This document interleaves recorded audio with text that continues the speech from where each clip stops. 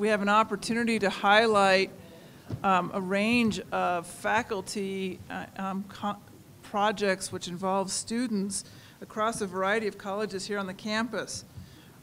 This includes Engineers Without Borders from Kenya to Guatemala. Dick Schmidt and Callie Berman will be talking about that. Also the Center for International Human Rights Law and Advocacy. Suzan Pritchett will be giving that presentation. The Honduran Health Clinic out of the College of Health Sciences. Linda Johnson and Joanne Theobald. And then Wildlife Conservation and Ranching Economics in Kenya's savannas with Jacob Goheen. Now all of these projects share that focus on addressing human development and sustainability head-on, really an applied research, kind of real-world kind of approach to their projects, and they specifically are faculty leading projects, students leading projects with faculty. So it's a very collaborative process, which is probably just precisely what we think of when we think of the university model. So, and they're diverse, but I think you'll see the threads that unite them. I'd like to go in the order as listed on the program and turn it over to Dick.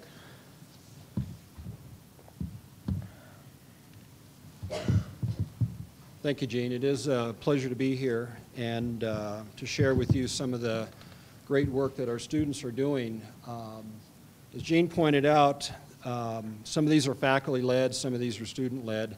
I can say this is student-led and faculty-observed.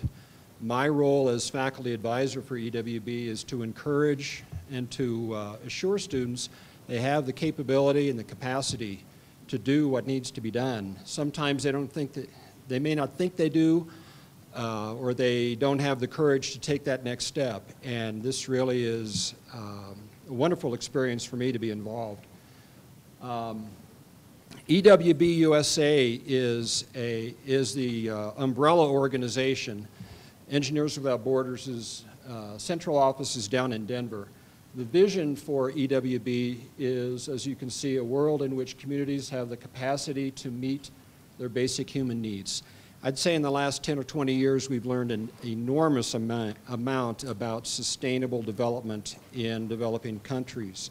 And it's not about aid, it's about partnering.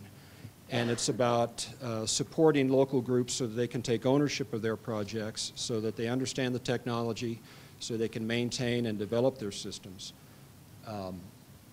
All of that is a part of the EWB model, and we're continuing to learn, unfortunately sometimes by mistakes and other times by successes. For us, or for me, I believe that the second last bullet there is really what's critical in having EWB at the University of Wyoming. It is an opportunity for transformative experiences for our students, and it helps them develop responsible leadership skills. It gives them the opportunity to acknowledge their responsibility for service. And in the College of Engineering and Applied Science, that's something that you don't see a lot. As you might expect, and it's probably quite true on a stereotypical basis, engineers are jazzed by the technology. But I can tell you a large portion of those engineers are also more enthusiastic about the changes they can make in someone's lives by application of that technology. So the EWB approach requires partnering with the community in a long-term relationship. We're talking about 5 to 10 years. Use of appropriate technology to assure sustainability. We do not take a single piece of product, building material, any kind of technology from the United States to wherever our developing community is. If you have to ship something and it's going to break, then they've lost the functionality of that system. Everything has to be local. Education and training are vital.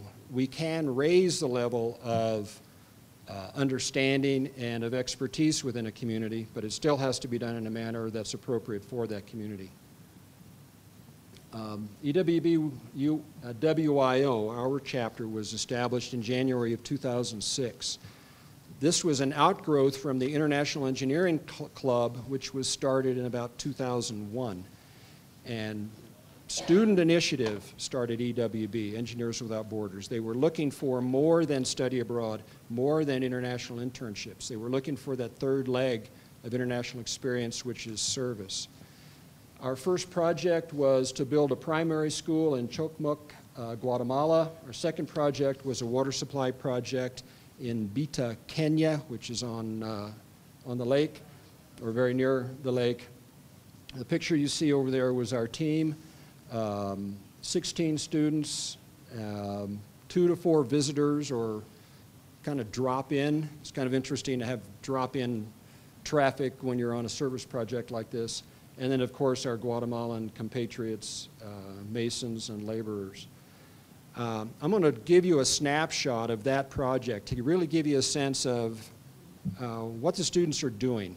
And then I'll have Callie share with you some of the details of what EWB is into right now. So in 2005, October 2005, while we were drying off after Hurricane Katrina, Hurricane Stan blew through Central America, created mudslides that decimated the village of Panaba. The highlands in Guatemala, and we're right on Lake Atitlan in this area. So all of this is a volcanic region, very unstable soils when they get wet. So 700 families were left homeless. You may not be able to see the bottom of the slide, so I'll share that with you.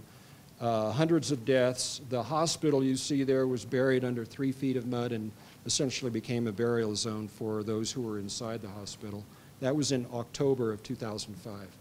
We sent a student team there, 2 students in October of 2006 to survey the site and do an assessment on the project. The project that we adopted was to build a school in a new community, which was built by the government. The community was built by the government of Guatemala to relocate families from Panaba, and the name of that community is Chocmoc. Here you see some, not what you would call culturally sensitive building layouts. In fact, there weren't very culturally sensitive buildings in the first place, neglecting much of the way that the Mayan communities live. Nevertheless, we helped build a school there.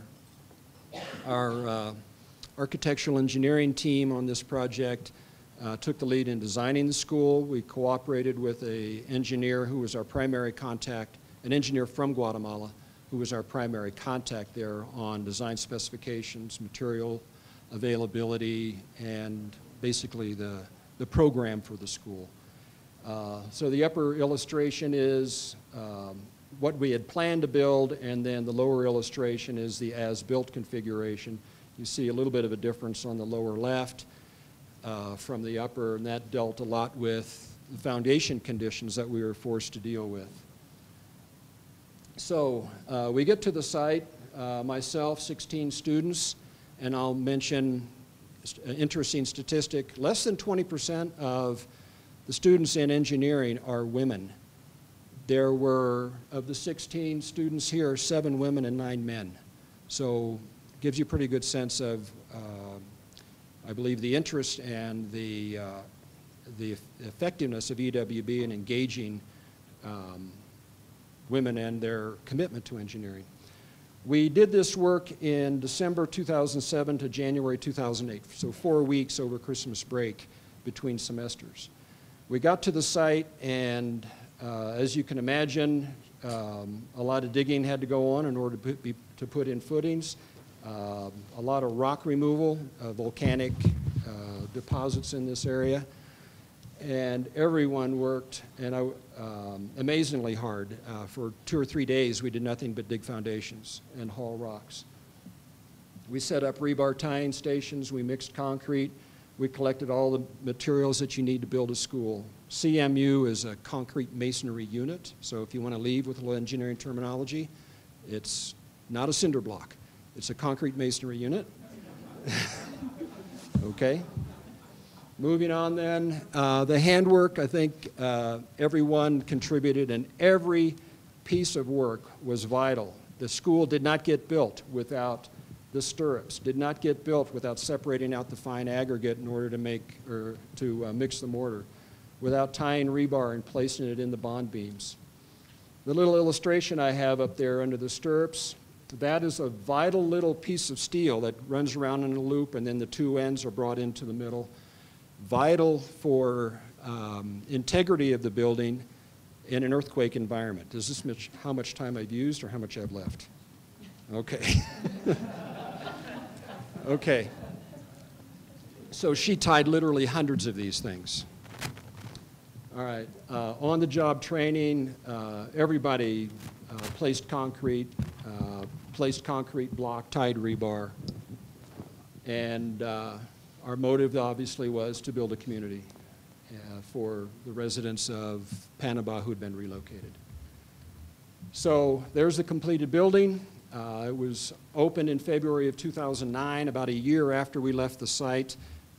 We didn't get it finished, so it took some time to continue to get the local labor to complete the project. So I'm going to skip over very briefly, I'm going to skip over the details, but I will offer that there's a lot of oversight with respect to safety, with regard to protecting the safety, health, and welfare of our community, as well as that of our participants, our student participants, and our partners. So the challenges that we face with EWB is building communities, honest relationships, helping develop cultural awareness among our students and among everybody involved, actually. It's different every time we go. Paying the bills, travel costs, and project costs. I'll acknowledge major contributions to EWB from the L. Bogan Foundation, and while he was still alive, Tom Strook, who was formerly ambassador to Guatemala, also wrote a nice check to help us with that school project.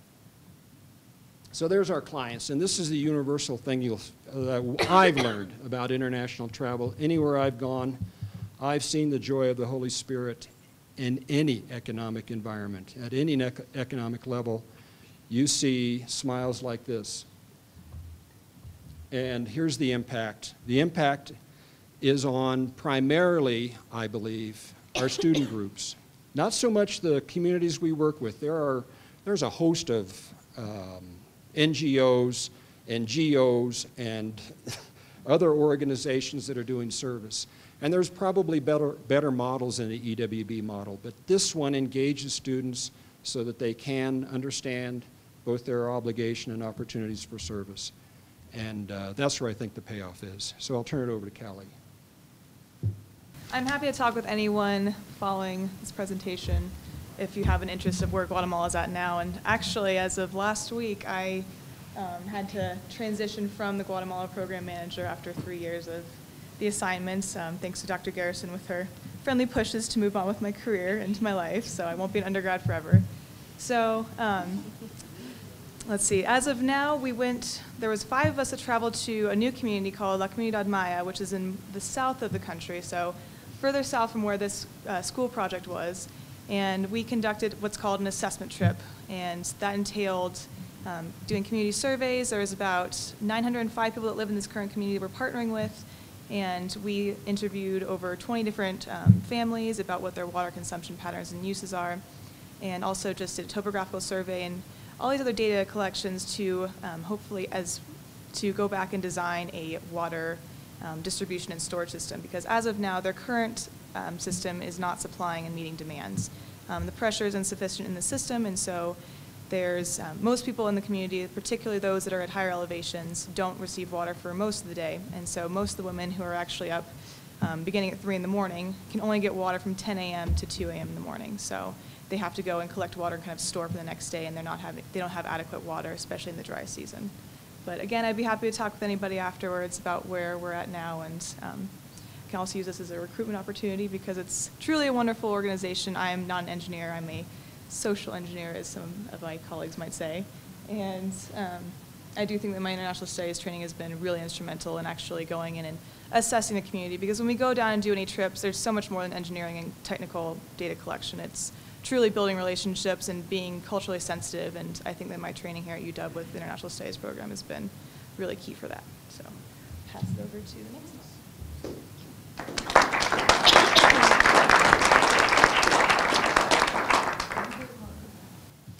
Hello everyone. My name's Susie Pritchett. I am a visiting professor and the Robert J. Golton Teaching Fellow at the College of Law here at the University of Wyoming. And today I'm going to be giving you a little bit of an overview about our Center for International Human Rights Law and Advocacy. The center is a relatively new part of the College of Law. It began in 2010 when Robert Golton, who had previously been associated with DU in Denver, brought his international cases in his center to the University of Wyoming. He partnered with Professor Noah Novogrodsky, who's in the audience today and continues to be involved in the center. And they created the Center for International Human Rights Law and Advocacy at the College of Law. The center is a broader umbrella organization for which has, at the moment, 3 characteristics. We have a human rights clinic, which is going to be the main focus of my presentation today. We also aim to bring in international speakers and people who can speak to the situation of human rights in the various countries that we work in or have an interest in. And then we also seek to facilitate internship opportunities for College of Law students that would like to take their legal training abroad for the summer and partner or be housed at a non-governmental organization that we work with in some of our cases. So the International Human Rights Practicum is an experiential learning opportunity that has been handling cases, like I said, since 2010. We have cases all over the world, and from this map you will see the different countries we have worked in. Our cases take 2 different forms. One form is international advocacy projects or cases, and this is where we are partnering with NGOs or other international non-governmental organizations abroad to work on either specific cases or advocacy opportunities. We also engage in domestic asylum representation, so students will represent individuals who are already in the United States, who are fleeing persecution in their country of origin because of their race, religion, membership in a particular social group, political opinion, or nationality. And for those cases, we have clients, some from the University of Wyoming campus that are here for studies or graduate studies, some that are here living in Wyoming and need high quality legal representation, some that are referred to us through a Denver-based NGO called the Center for Immigration and Immigrant Services. That organization serves as an initial point of contact for recently arrived asylees and refugees, and we've become that organization's first point of contact for linking up individuals who are seeking asylum representation with high-quality representation. And so the map you'll see here, we have either done a project in one of these countries or we have represented somebody who is from one of these countries seeking safety from persecution in the United States.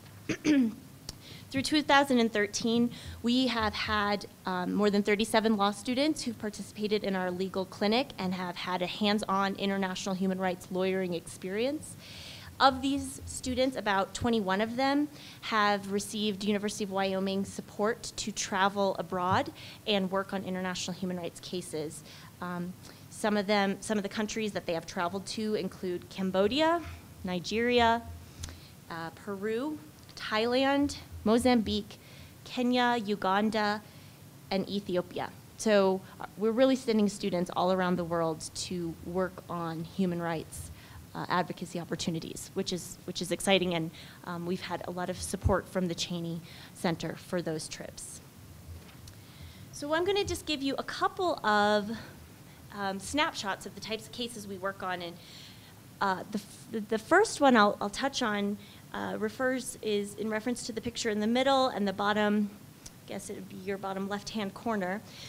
We have partnered with an NGO based in Nairobi, Kenya. The NGO is called the Katiba Institute, but they are assisting an indigenous tribe of Samburu individuals litigate a land rights claims. So this particular tribe has been forcefully evicted from land that they consider their ancestral home, and the past president, President Moi of Kenya, is in part to blame for this eviction, as well as some other land holding bodies in Kenya.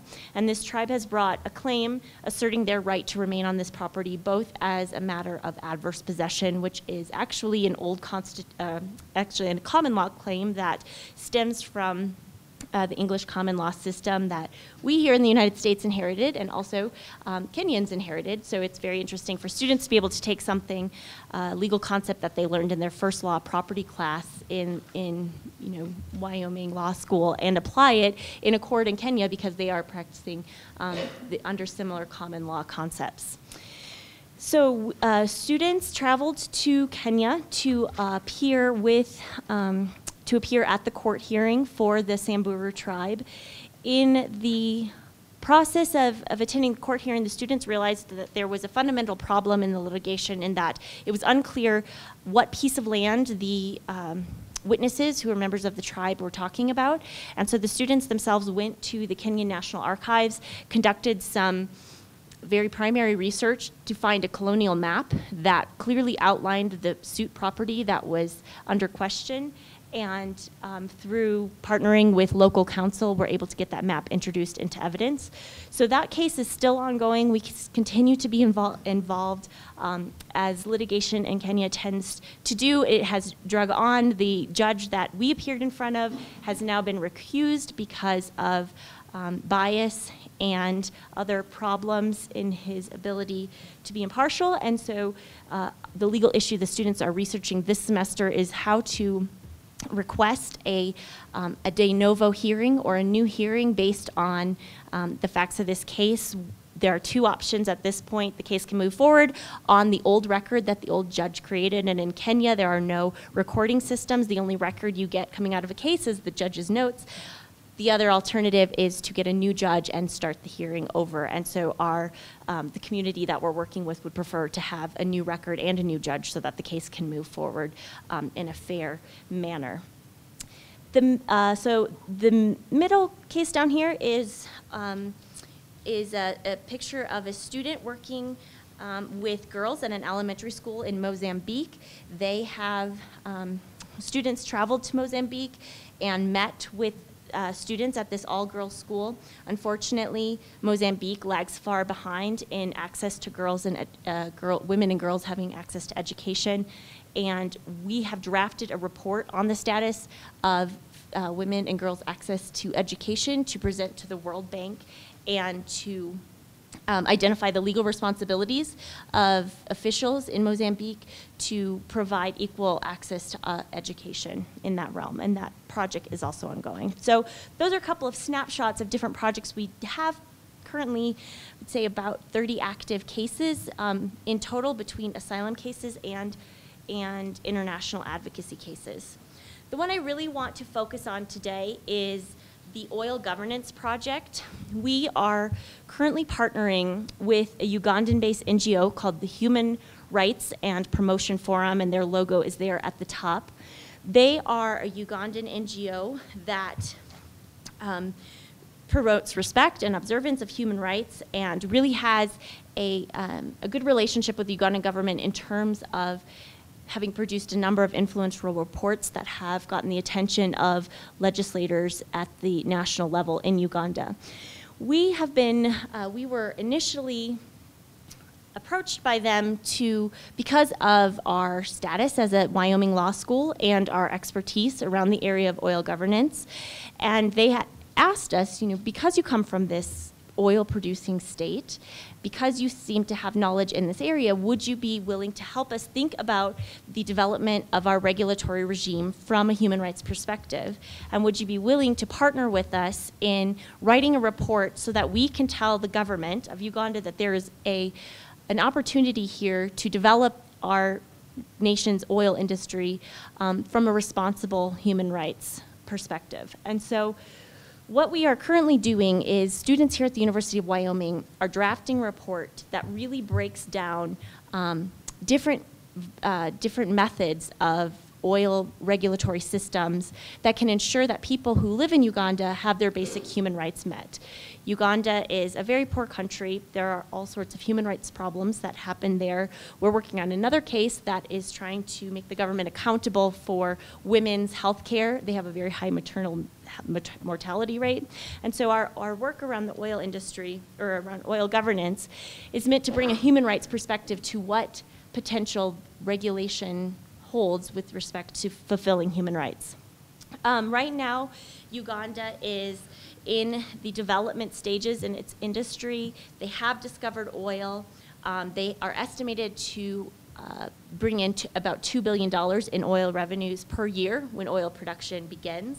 At the moment, 3 foreign corporations have received licenses to extract oil in the company. None of those are U.S. companies. One of them is a Chinese company.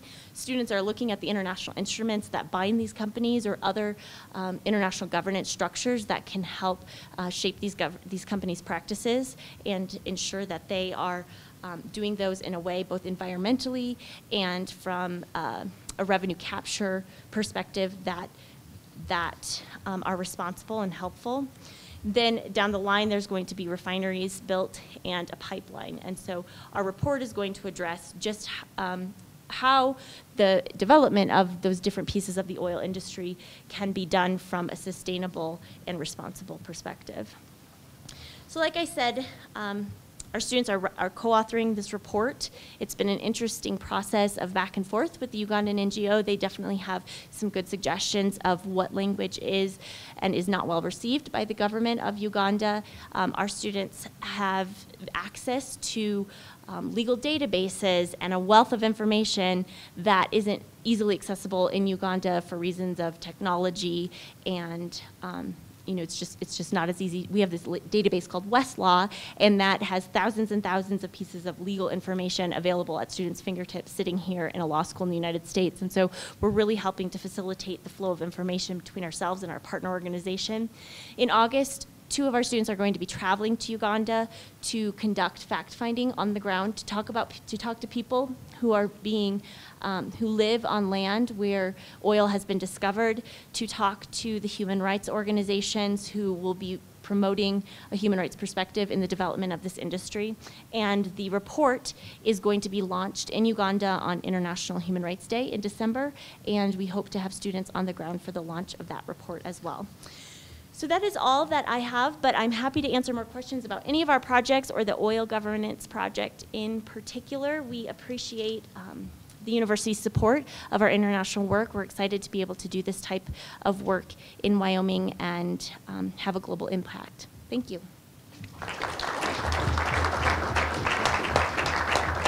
First of all, I'd like to thank all of you who have given us the opportunity to come and make this presentation today about one of our very, very favorite topics and projects in College of Health Science and, in fact, throughout the university.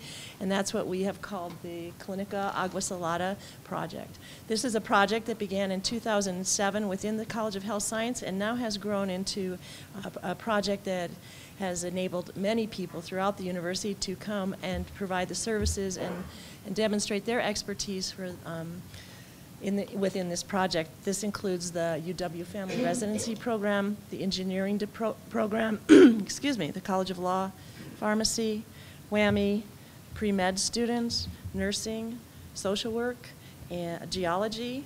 And then within our community, we've also had community members come with us, which include dentistry, again, attorneys and physicians, and nurses that work within the community.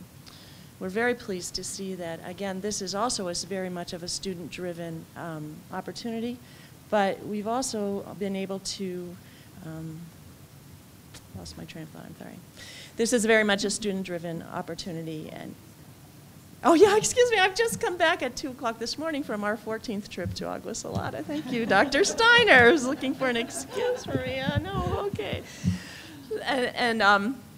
So again, a student-driven opportunity. We take about 30 students, and yesterday we came back from our 13th brigade. Those are students from all of those different areas of healthcare, and not only healthcare, certainly the other areas that I've mentioned. Joanne will be much more eloquent, I think. Okay. Why Honduras? And this is a question that when we started to do some fundraising was asked to us. Certainly we have a lot of need within the United States for the kinds of services that we provide there. But Honduras is a very special place. It's one of the poorest countries in the world and has recently been designated as one of the most violent and dangerous countries in the world, too. So that kind of gets everything exciting for our students sometimes. And their parents. Their parents are very concerned about that. But so over 65% of the citizens of Honduras live in poverty. We can contrast that to 15% of Americans. 30% of Hondurans live on less than $2 a day, and certainly this is the case in the area where we are serving citizens. They are living on subsidy farming and also on a barter system, and certainly most likely on less than $2 a day. I'd like to point out here where we land in Tegucigalpa. We used to land in San Pedro, but it's become the bird capital of the world. So now we come down over here, and we come to Tegucigalpa, and we come to this area just outside of Concepcion, right on the El Salvador border. Due to topography and the infrastructure of the country, that trip takes us about 2 days. We leave here on a Friday and we get to our clinic on a Sunday night. That involves fording rivers in pickup trucks, local bus service, and of course the airplane. So this is Agua Salada, our community, what is it and what it is like. It is 25 square miles that includes 10 different smaller communities. You can see it's extremely mountainous, and whenever the students say, where are we going on a home visit, I always say up, because that's always the correct question. We will be going up. The village itself supports 300 people. This is the heart of the village, which pretty much is the school. There are very few, the houses are dispersed throughout the mountains around this area here. Most of the people are farmers, as I said, and they work on small plots of land. There are 10 elementary schools within this community, each consisting of about 48 students. That's 1 to 1st grade to 5th grade. And then the students have an opportunity to go to colegio, which is going from 6 to 6. The colegio goes from the 6th to the 9th grade. We've been able to implement a scholarship program for our students to go there. Usually only about 10% of the students will progress to colegio, the 6th to the 9th grade. If they want to go on to further education, they need to go to the bigger cities, San Pedro Sula and Tegucigalpa. The nearest medical clinic prior to us, the nearest medical clinic prior to us coming to this community was almost a 3-hour walk. There was no bus service to that country. It's through a lot of mountains and a lot of rough territory. This included women who were needing to have their babies delivered, and the government has recently asked that they do come to the clinics for that. This is almost impossible for them to walk those 3 hours while in labor. I recently spoke to a mom who was going to go to the clinic expecting her 3rd child, and I said, well, gee, I'm a little worried about how you're going to get there. And she said, yes, I'm going to have to walk very quickly. So I thought, well, yes, that's right. But, so this is offered an opportunity for us to do some research regarding traditional birth attendance and home birth and the recent change in laws in Honduras. And that's just a piece of some of the research that's coming out of our work there. It also includes pharmacology, looking at how people look at pharmacology and what we can present to them and what they call Western medicine, which they perceive to be much more powerful. Even it's the same ibuprofen that they're able to buy, and they perceive what we bring to them to be much more powerful. So that's afforded a nice opportunity for our pharmacy students to do some research on that. We've also done some psychiatric research trying to look into more of the chronic illnesses that we know are there, but we haven't been able to identify up to now, and particularly we've started to do some look at depression and see what we can do about those kinds of things. Okay, there's very little sanitary water in Agua Salada. In fact, the children, it's just considered something that one does. Parasites are endemic there, diarrheal disease, and so antiparasitic medicine is something that both adults and children take prophylactically every 6 months. Starting in 2007, the UW faculty connected with Shoulder to Shoulder. This is a group that was founded by 2 physicians out of the University of Cincinnati. They targeted Honduras as a country that needed help with their healthcare and the health of their citizens. And they had the wonderful idea of thinking, boy, universities have wonderful resources. And so they paired universities with different communities within Honduras, and we were able to be assigned Agua Salada, which frankly out of the other 10 communities is the poorest of all of those that have been assigned to other universities, such as Brown, University of Cincinnati, Commonwealth, University of Virginia, and Rochester University. Okay. We also work very hard to make a. We also work very hard to use a community model when we approach these communities. We do expect the community to be part of all of our decision making, and following that, we have had a committee elected that helps us with all of the decisions that are made, and we have meetings with them regularly on the brigades and also by our by the shoulder-to-shoulder people that live in Honduras and help us out. Okay, we have something that's offered at the community at the clinic called a consulta, and that usually. Oh, shoulder to shoulder. Okay, yeah. Okay, so shoulder to shoulder. It began in 1990. We have these regular brigade visits to the clinics. There are 13 clinics affiliated with those universities. There are 2 dental clinics. There's a bilingual school very close to where our town is, and the goal of the school of the shoulder to shoulder was to improve the health and the health maintenance of the citizens of Honduras. Right? Okay. We talked about the community partnerships meeting. Here you see that is a community partnership meeting. I just came from 3 of those. They're pretty interesting. There are a lot of politics within the community that we need to take charge of, and we're also very careful that all of the decisions, including the building of our clinic, were made by the community at large. I think that this process has worked really well. It's a wonderful model for our students in all areas of study to see when we start to look at community partnerships and really staying away from that model of great white man comes to save you, as I like to call it. Yeah, okay, all right. I think I started that. We go 2 to 3 times a year annually. We stay there for 9 to 12 days. We see about 400 people, sometimes up to 500 people at a time during this time. We had a dentist with us who pulled, we decided, about 450 teeth during this last, it's his goal to stop pulling teeth and to start, in 4 days, it's his goal to stop pulling teeth and to start to look at some restorative dentistry, and so he's really taking, it's Dr. Larry Foyanini, we're very lucky to have him, and he did donate the dental, I call it the dental suite, it's not quite as sweet, but he did donate the dental suite that we used there, and he's hoping very soon, within the next year, he's going to be able to stop pulling teeth and be able to do some restorative dentistry. We were very excited. We had someone come and ask for some dental floss at the last meeting. So. Okay, so we have 2 minutes left or 5? 2.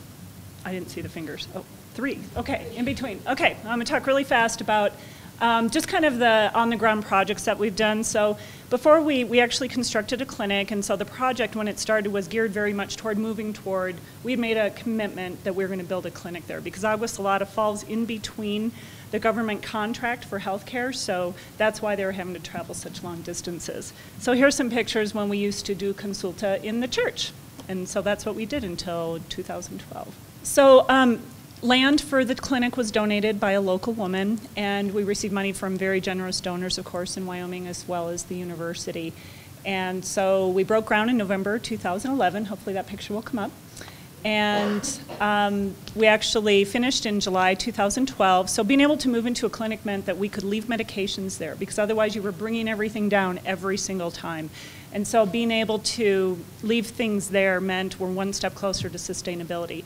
So then from 2012 really to now is when we're taking our, I guess, bigger leaps. Turns out the easy part is going down in brigades, right? Come down, come in, give some medicines, take care of some things, and you're back in your country. And now when we've moved into this place of engaging more in the community as far as community development goes, as in, if the poverty wasn't so bad, they actually would have money to go and purchase medications, or could have transportation, money for transportation to get to hospitals. So we've Since the clinic was constructed, we've hired 2 local employees, people that live in the community. One's a health promoter, and he's an auxiliary nurse, I think is what they call it down there. So somewhere between a CNA and an RN, LPN-ish. And also, so he's providing some basic health care and being able to distribute some medications to people. Then we also hired a social promoter to help oversee some microfinance projects. So between the health promoter and the social promoter, we're working on kind of the economic as well as the health care. The health promoter also does health education. So we do a lot of train the trainer kind of things when we go down there. Social work's role has been a lot working with education in the schools, and so that way we're doing train the trainers with the teachers there. For example, the teachers are mandated to teach English, but none of them can speak English. Very challenging, as you might imagine. So that's some part of the work that we're doing. We've now have 5 students that receive scholarships to go to middle school, and we're hoping to expand that to hopefully 10 for the next year. We made a commitment for 3 years. So for us right now, the clinic's finished, although we're discovering in Honduras no construction is ever finished, and there's erosion and there's other things, unforeseen things to deal with. But we're looking at more of these more sustainable kind of initiatives. The big piece, however, is that we are coming close to getting our clinic established as part of the government contract. Healthcare is decentralized in Honduras, so our NGO Shoulder to Shoulder actually has contract to provide healthcare in the state of Intibucá. And so it's going to take about a year or 2. It's a census-taking process. The communities all have to agree that there's a need for the clinic. But once that's established, then the government will pay the salaries of the workers. They'll have a full-time nurse and a health promoter, as well as having access to medications. Maintenance of the clinic will be taken care of, and they'll have access to any government programs. So whether or not we get there is up in the air, and I think the big question for the university and us on the project is there's our social promoter, if we get there, if they're part of the convenio or the contract, then our role will change a little bit to be more what they call the plug and play, meaning we will come down there, continue to bring students, continue to do research, but we're kind of off the hook as far as this very huge responsibility, I guess, feeling that they have become a sustainable part of the healthcare system and do have access to healthcare. And then we can kind of move into these other areas more of community development. There's the first 5 scholarship students. We're very excited to see a girl that was actually nominated. It's very unusual. Most girls after 6th grade end up living in the homes of their parents, and the teenage pregnancy rate, of course, is very high. That was the clinic. I don't know if you can go back a few slides to the clinic piece. These were all taken in the clinic. A couple more back. Couple more. There's the teachers. We also go into the schools and do public health education. And maybe one more back. I'm trying to think. We do midwife education. Sorry, just backing up. And we do home visits every time we're there for the people that cannot come into the clinic. The clinic is really basically an L-shaped compound with a little building on this side that has a pharmacy and a dental room, and then the other side has some exam rooms. But the office, meaning where they come for consulta, is a big open area, and that was what the community wanted. That's very much is in style with what they want, and it even though it's larger than many of the buildings, than any of the homes, it does stick out, but it does look like the homes built of the same material, all with local contractors. So I think where we go in the future is going to be interesting to see. I think a lot depends on the convenio, and we're supporting that as much as we can. Thanks.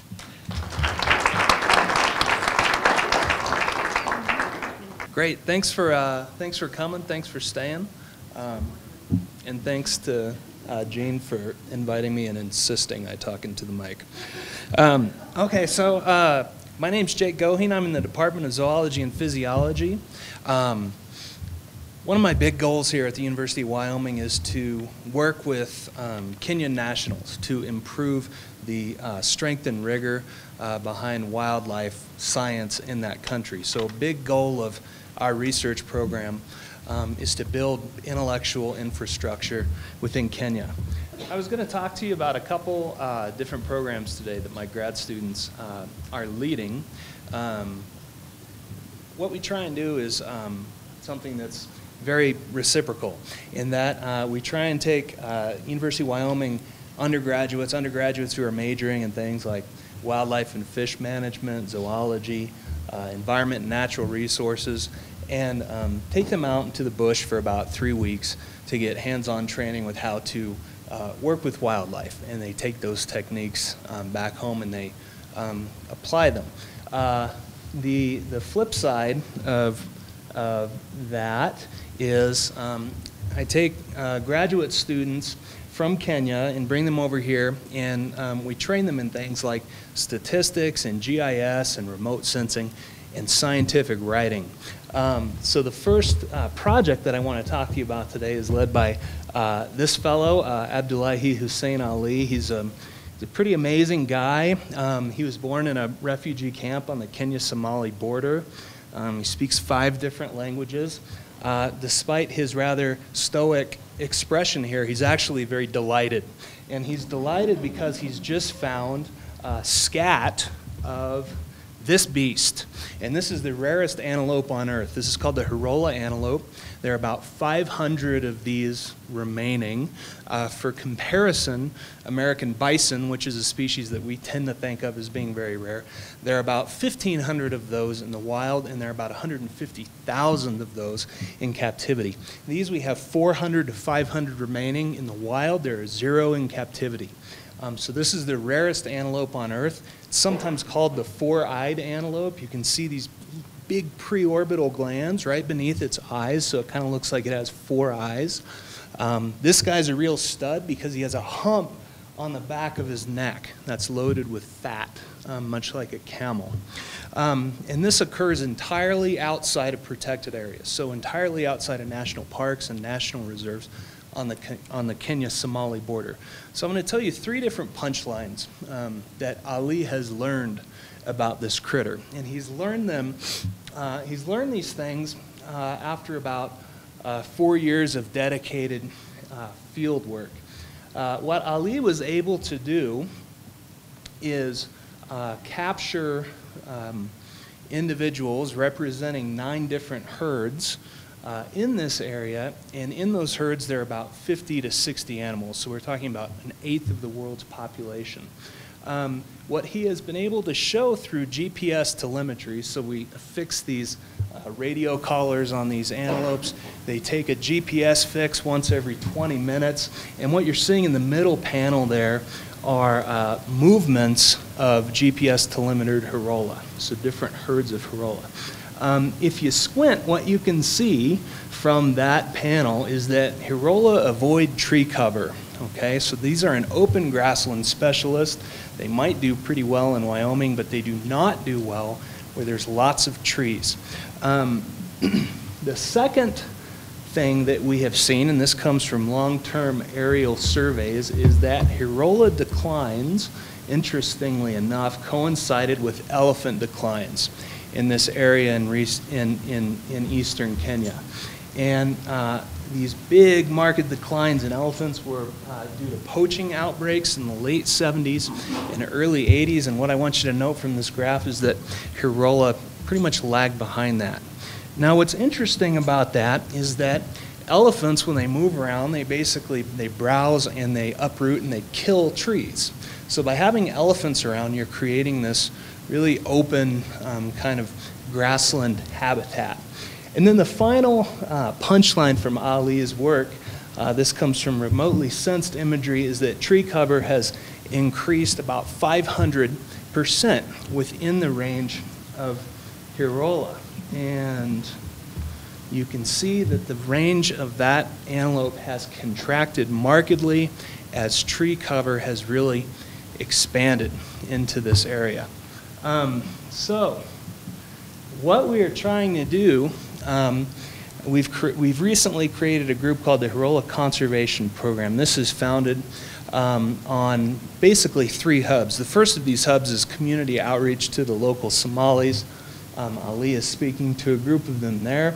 The second of those is enforcement and anti-poaching. You see one of our collaborators there working on a de-snaring effort.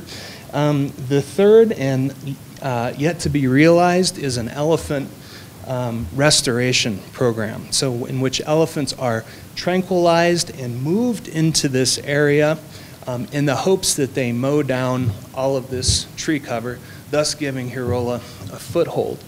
And we work very closely with locals in this region. Interestingly enough, Somalis do not eat bushmeat. They eat only cattle and goats. And they ascribe to Hirola kind of a near mythical status, because where Hirola do well, it means that cattle also will do well. So there's real hope in this area for this beast. The second and final project I want to talk to you about today is led by PhD student Caroline Schmidt in Gueno. Caroline works at the Laikipia district of central Kenya, north of Mount Kenya, just a little bit. And this region is actually quite representative of much of East Africa. When we see East Africa on Animal Planet or Discovery Channel, we see these huge herds of wildebeest or all these lions or something. And if you show someone from East Africa that footage, they'll ask you, where are the people? Because it's very hard to go in East Africa and not see people. That stated, humans and wildlife actually coexist alongside each other in many of these areas. So what I'm showing you here is a typical landscape in Laikipia with the two most common ungulates. By ungulate, I mean hoofed mammals. We've got cattle and we've got plains zebra. For Caroline's work, we're going to talk about two observations and two questions. So two of the observations that we've seen in Laikipia since about the mid-'80s is that several species of antelope, including hartebeest, waterbuck, eland, and buffalo, have declined markedly through time, whereas plains zebra and cattle haven't changed much. They've fluctuated a bit, but they haven't really dropped like these four antelopes. The reason for that is that plains zebra and cattle are controlled by rainfall, and we suspect that hartebeest, waterbuck, eland, and buffalo are controlled by lions. So these declines have occurred with an increase in tolerance by local ranchers for things like lions, spotted hyenas, etc. So these four species have tanked with the growing acceptance of large predators, and that has led ranchers in the area to think we need to do something, right? We need to control these lions. They're overpopulated. Observation number 2. Zebra prefer to graze in areas where cattle have just been, okay? So where cattle have been corralled. So what you see here on day 1 is a boma. This is a corral. Livestock management in this neck of the woods is very different from what it is in Wyoming. In Kenya, you would be insane to leave your cattle out overnight where things could eat them. If you have a cow eaten by a predator, it is your fault, not the predators. So a very different mindset than we have in the Intermountain West. So on day 1, they established this boma, this corral. On day 2, they put cattle in there. And after about a month, there's this nice circular ring of cow dung and urine, and it creates basically this fertilized hotspot, this really good, delicious green grass that in turn functions as a zebra magnet. Zebra are really attracted to this stuff. So after about a year, you get these big aggregations of zebra where you've had these cattle corrals. So those are the 2 observations. Now we've got 2 questions. So keep in mind that we've got antelopes like these hartebeest that have been declining through time, and we think that's driven by lions. And also keep in mind that despite lions suppressing numbers of these things, they exist or they subsist primarily on zebra. So imagine that you're in a high school cafeteria and it's lunchtime and all the students show up for lunch and there's something really gnarly that day for lunch, green bean casserole or something. But there's a single piece of pepperoni pizza. That pepperoni pizza is going to go like that. And it's going to go by virtue of its proximity to the green bean casserole. So this is the tasty stuff for lions. This is the pizza. And these are the green bean casseroles. Okay? So what we're trying to do, or what Caroline is trying to do, is use these bomas, these cattle corrals, to change where zebra occur on the landscape, to create these aggregations of zebra. And in so doing, direct the hunting activity of lions, basically pulling lions away from these declining antelopes, okay? So question number 2, if she can do that by changing where lions hunt, can cattle be used to bolster numbers of hartebeest and other declining antelopes? Because if she's right, this provides a way that we can have our cake and eat it too, without having to re-implement lethal control of lions, simply by shifting around where ranchers corral cattle. So how do we actually do this? Well, we have telemetered lions with GPS collars on them as well. I'm sort of a one-trick pony. I do what's called collaring them and following them. So much like the Horola, we collar lions, and we get a GPS telemetry fix on those once per hour. We've developed an algorithm that tells us when there's an amount of clustering that looks like this, within the span of a day, we go in on foot and we look for kill sites, okay? Because where lions are sedentary and they're hanging out, it probably means they're on a kill. So that's how we identify kind of the needle in the haystack, where we go in and look for kills. And the prediction is very simple, in that it's that we should get fewer kills of hartebeest, as seen here. We should get fewer kills of hartebeest away from those corrals, away from where the zebra hang out. And so that's what we're testing right now. And Caroline's in her first season of field data collection. And I think she's got a great idea, and I hope it'll work. One of the final things that Caroline does that I'm really proud of her for doing, as unusual as it is to have a Kenyan national come over here and work on wildlife science, it's almost unheard of. To have a female do that, I've never heard of it. And I'm really glad that she's done it. She has foregone an employment opportunity with the Kenya Wildlife Service, which also is almost unheard of over there, to earn her graduate studies. And as part of that, she involves students from this Kenyan orphanage called the Daraja Academy in her studies. So she trains them how to do things like use Excel spreadsheets, how to drive, and so forth. These are highly coveted skills in Kenya. So this ecological research, I think, is really having knock-on effects, and I'm proud of her for doing that. And I think that's it. Thank you.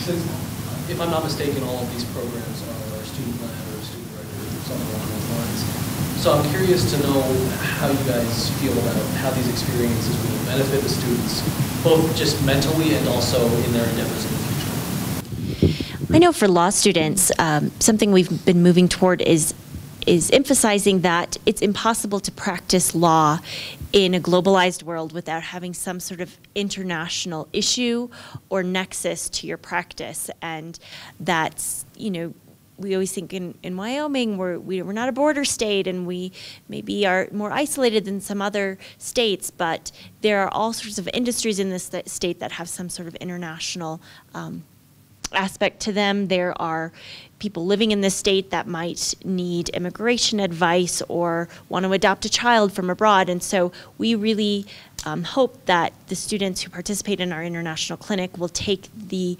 opportunity and experience of having practiced international human rights law with them into practice, whether they end up as a local defense attorney or somebody practicing trust and estates. It's bound to happen that they're going to have an international issue come up in their daily practice. So we think it's important from that perspective.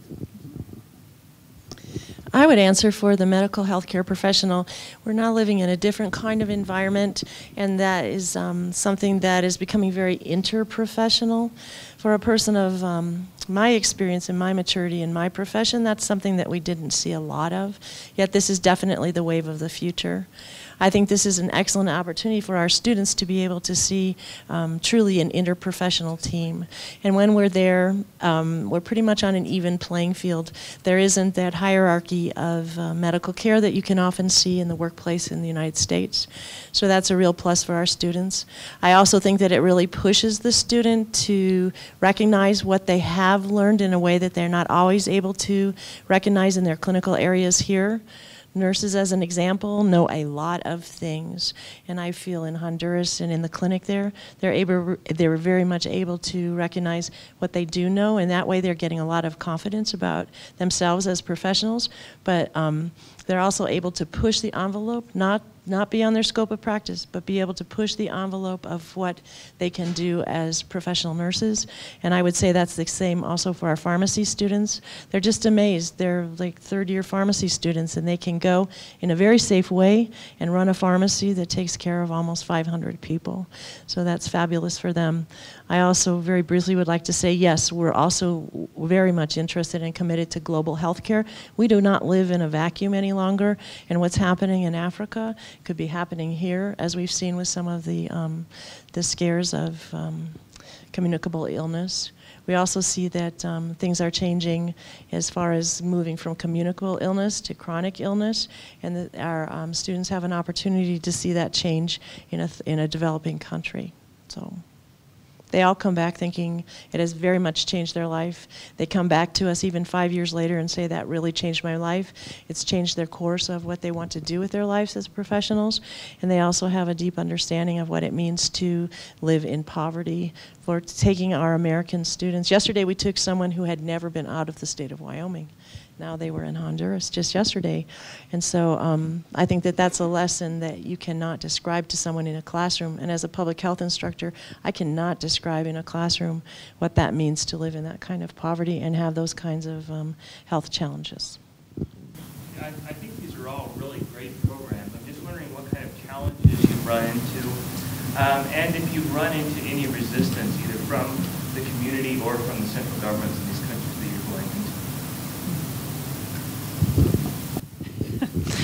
Well, in Honduras, it's interesting because the country would completely fall apart without NGOs, without groups coming in. So not so much in the way of financial support, and when you try to do certain projects, there's a lot of obstacles there, bureaucracy, things you have to jump through. But overall support of us being there, because I think it's helping to avoid civil war. The long-standing corruption in the government and just the whole system, how things work down there. So not so much resistance there. I think the challenges for us are just looking at this huge gaping hole of need and trying to figure out how do we even accompany the process of the community as they try to address this. When you have unsafe water and a place that just had electricity and that has this, Linda listed all those things. So I think that's a challenge for us, is knowing how to start, where to start, how to keep going, and it's like, it's not even one step forward, 2 steps back. It's like feeling sometimes like you're falling backwards, and we're trying to kind of claw our way back to that. So, and the community, this is hard to say, but since 2007, since we've been going, the community itself looks pretty much the same as it did. The houses are the same. There's a few more stoves, but so what have we really done? And I think we struggle with that a lot. And so I think that's where we're at now, is facing that. So for us as a board and as a whole project, I think there's a lot of pain in that, right? Because we want to feel like we want to be there doing something. But I would agree with the statement earlier on that we know it benefits our students, right? Probably more than it's ever benefited the community. There's a lot of constraints, but we keep trying. You don't want to do nothing just because you can't do some things. I think if it weren't for the inexhaustible energy and dedication of our students, that this wouldn't be any of these projects wouldn't be possible. They spend an enormous amount of time on fundraising, so that's a huge constraint or a huge roadblock. The bake sale approach to raising thousands of dollars is just not very effective. So what it does do, though, is it raises awareness, and that's critical too. Challenges we face in countries is developing an honest relationship, really getting to know and understand what the community needs, what the community wants, and whether they're savvy enough to exploit the opportunity that we provide. So that's a real challenge. Oh, and with regard to resistance, I've never seen any. Not on campus or in the community or any of the countries we've been to. Thank you very much.